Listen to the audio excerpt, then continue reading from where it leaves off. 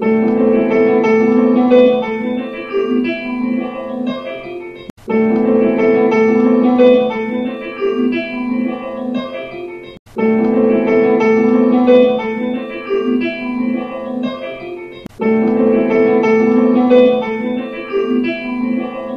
with you. Let's share some reflections on the readings for the 15th Sunday in Ordinary Time. Let's watch the apostles on their first mission. Jesus sent them to heal the sick, to expel demons, and to proclaim the good news. So they went. But let us take notice of the directives that Jesus gave them. Two directives. Number one, take nothing for the journey, no food, no sack, no money. Is Jesus for real? The point he made is clear. The success of your mission will not depend on you and on what you have. You must trust divine providence. God will be acting through you. He will not abandon you. This assurance is your first treasure.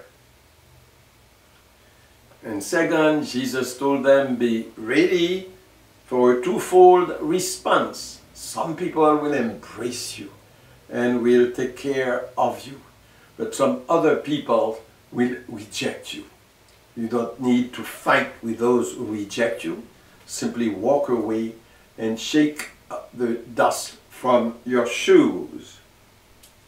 So, do not be disturbed by negative experiences, but no matter what, maintain your zeal and your steadfastness. These directives remain true today as ever. The missionary, either lay or clergy, must be rooted in unshakable trust in God and not rely on worldly goods to accomplish his mission. So we conclude with the text from the first reading. Blessed be God and Father of our Lord Jesus Christ, who has blessed us in Christ with every spiritual blessing in the heavens, as he chose us in him to be holy and without blemish before him. May we know the hope that belongs to our call, and let us not hide behind any pretext to stop the mission. God bless you. Frères et sœurs, c'est pour proposer Jésus avec vous. Le 15e dimanche là, nous comptons ouais Jésus qui a voyé apôtres pour annoncer bonne nouvelle là, pour chasser démons et pour guérir malades. Mais ouais qui ça Jésus dit le bralé. Il dit deux bagailles. En premier, pas prendre ni l'argent, ni sac, ni manger. Allez. Jésus veut faire nous comprendre que pour succès mission, nous ne devons pas penser que c'est l'argent ou bien on pas qu'un gagnant qui pourrait faire mission réussie, mais c'est pour nous compter sur lui. Et c'est pour nous faire confiance à sa providence, la occuper nous, la prend soin de nous.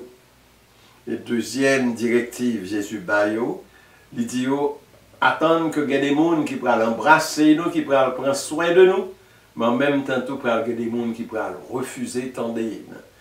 Il dit nous pas besoin de faire mauvais sang, si nous n'avons refusé tant d'aide, tout simplement souquer poussière qui sortit dans sandales nous, et puis continuer à l'autre côté. Pour que nous ne pas quitter rien découragé, c'est pour nous continuer mission, même si 2 ou 3 refusent, gagnent qu'à embrasser grâce à la faveur bon Dieu. C'est peut-être ça nous lit la deuxième morceau de la Bible, c'est pour nous bénir bon Dieu Papa Jésus qui voyait et qui mettait là nous tout ça nous besoin pour que mission là réussisse. C'est avec confiance que nous devons continuer, même si nous rencontrons toute qualité de problème, continuer à annoncer bonne nouvelle là. C'est pour bon Dieu béni.